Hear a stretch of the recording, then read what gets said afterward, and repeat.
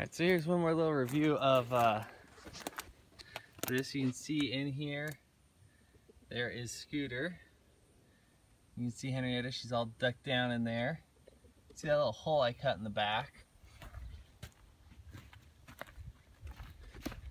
And so that is, there we go, what we did to be able to get them more outdoor access. Again, this is not a chicken coop in any way, shape, or form. We have modified it so much to make it somewhat acceptable, but it just really is not a chicken coop in any way. I mean, as you can see there, we did get the nesting box. It is floating. We can move the tray out. But this is, you know, about as good as we could make this one. I do not recommend getting it in any way, shape, or form for chickens. I don't know bunnies, but maybe it would make a great bunny hut.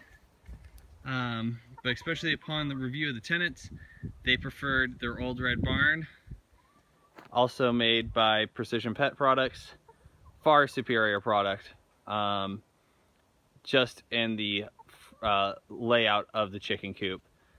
There's room for actual chickens, all that type of stuff, and there's a door to expand it out. So go with that one, not at all with this one.